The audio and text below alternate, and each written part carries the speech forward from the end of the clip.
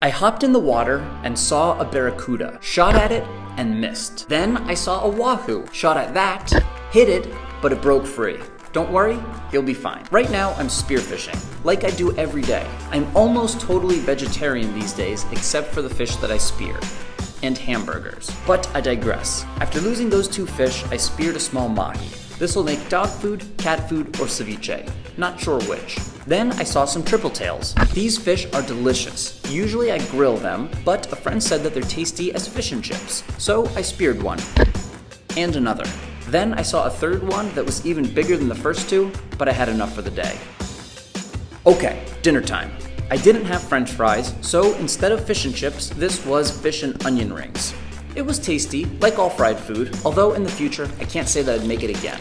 Grilling fish or eating them raw is much healthier and much tastier, in my opinion.